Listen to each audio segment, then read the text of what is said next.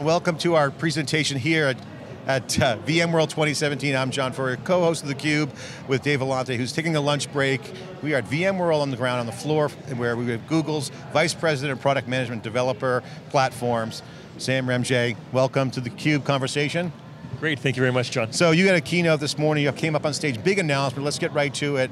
That container as a service from Pivotal, VMware, and Google announced kind of a joint announcement. It was kind of weird, it wasn't a fully joint, but it really came from Pivotal. Clarify what the announcement was. Sure, so what we announced is the result of a bunch of co-engineering that we've been doing in the open source with Pivotal around Kubernetes running on Bosch.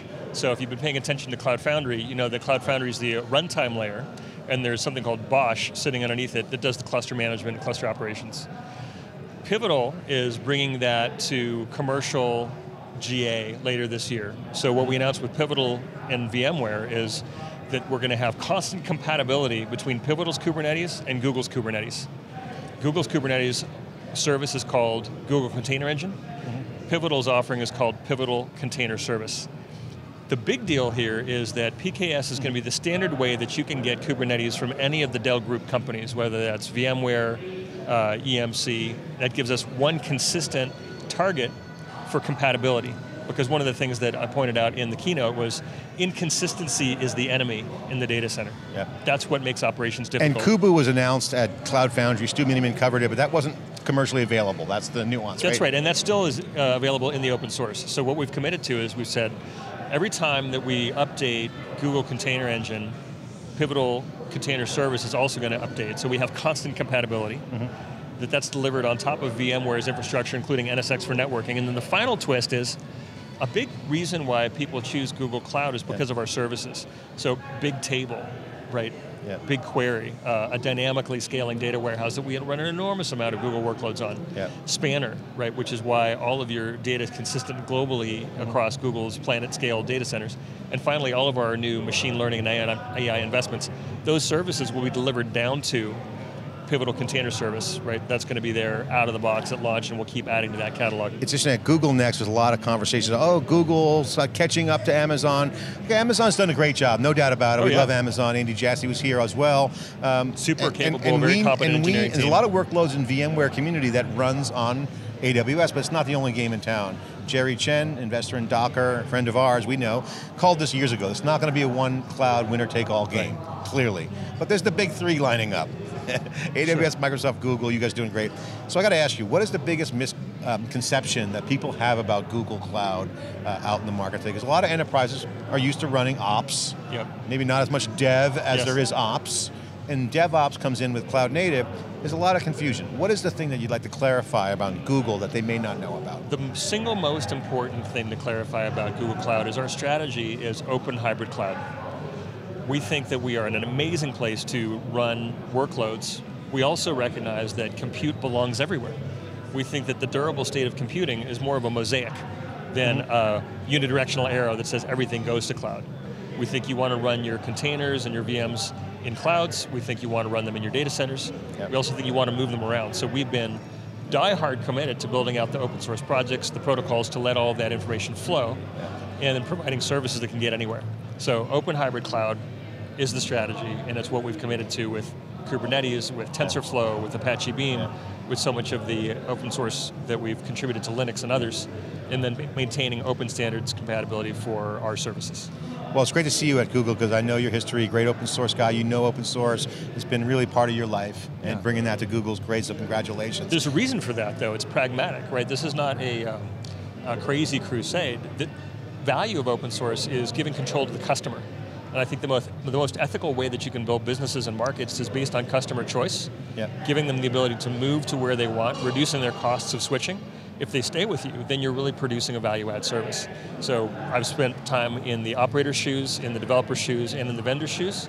When I've spent time buying and running software on my own, I really always valued and preferred things that would let me move my stuff around. I preferred open source. So that's really the method to the madness here. It's not about opening everything up insanely, giving everything away. It serves customers better, and in the long run, the better you serve customers, you'll build a winning business. We're here on the ground floor at VMworld 2017 in Las Vegas, where behind us is the VM Village, and obviously Sam was on stage with the big announcement with Pivotal VMware, and this is kind of important. Now, we had a debate. Now, usually I'm not the contrarian in the group. I'm usually the guy who's like, yeah, rah, rah, entrepreneurial, optimistic, yeah, we can do that. You know, the future's here, go to the future. But I was kind of skeptical, and I told VMware, and I saw Pat Gelsinger and Michael Dell in the hallways, and I'm like, they thought this was going to be the big announcement. It was their big announcement, but I was kind of like, guys, I mean, it's the long game.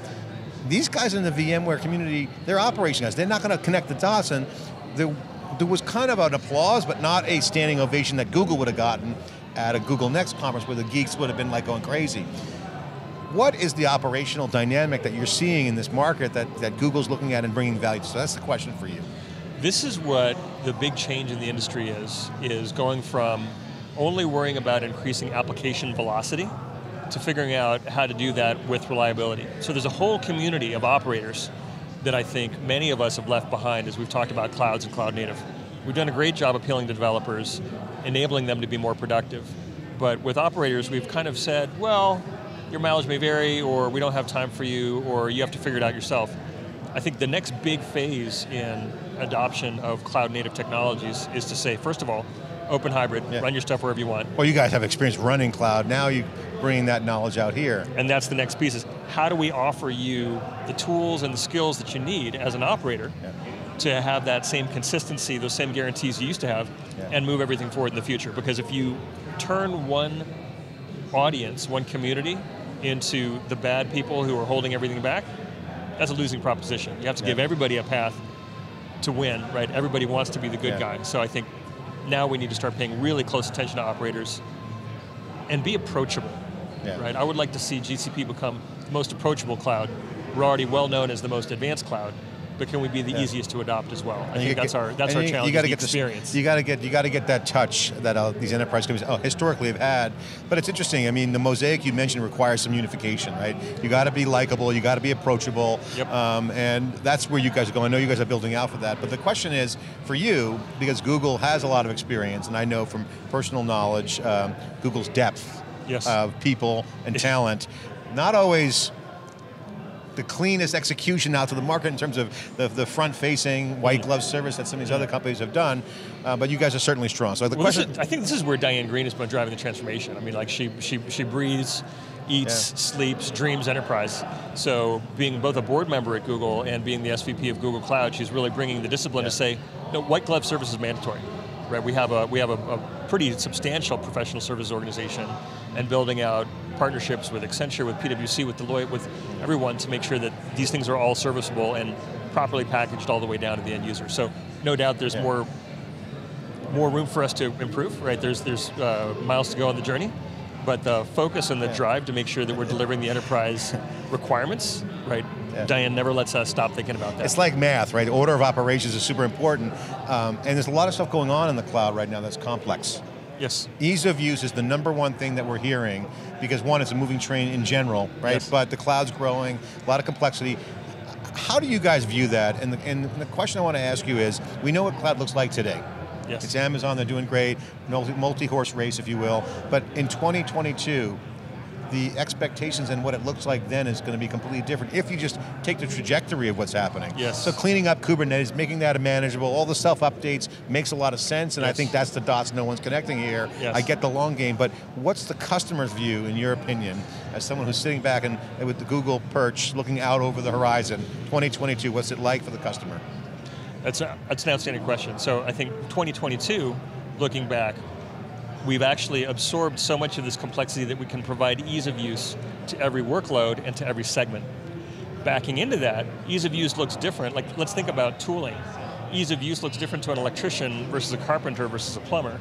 They're doing different jobs, they need different tools. So I think about those as different audiences and different workloads.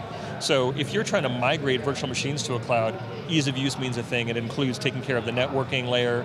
How do we make sure that our cloud network shows up like an on-premises network and you don't have to set up some weird VPC configuration? How can this just look like part of your LAN, subject to your same security controls?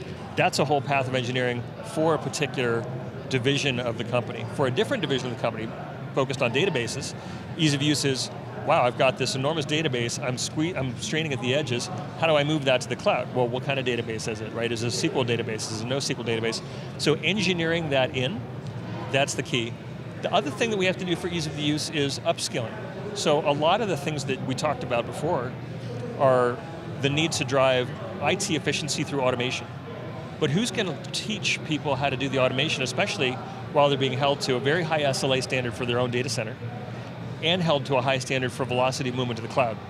This is where Google has invented a discipline called SRE, or Site Reliability Engineering.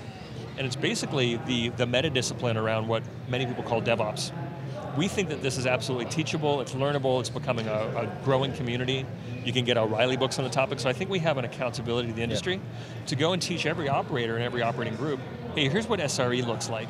Some of your folks might want to do this because that'll give you the lift to make all of these workloads much easier to manage, because it's not just about velocity, it's also about reliability. It's interesting, we got about a minute left or so. I'm going to just get your thoughts on this, because you certainly seen it on the developer side. Stack wars, we were calling, well, my stack runs this stack. But there's last night I heard in the hallway here multiple times, the general consensus of two stacks coming together, not just software stacks, hardware stacks.